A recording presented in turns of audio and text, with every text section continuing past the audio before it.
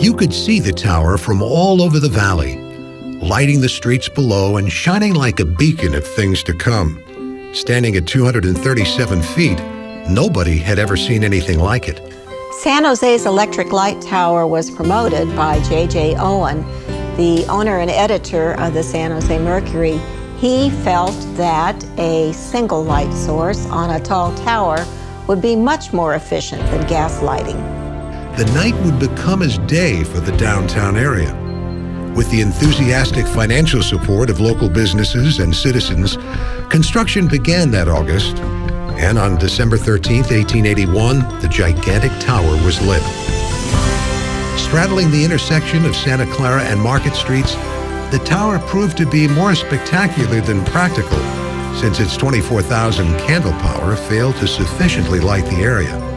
Although it didn't fulfill the original purpose, the tower did succeed in representing progress to the people of San Jose, where electricity was a relatively new source of power. San Jose's electric light tower in its time became one of San Jose's nationally known landmarks. Although the light tower is gone and only a replica remains in Kelly Park, the inspiration, innovation, and creative spirit it embodied is alive and well and stronger than ever here in San Jose.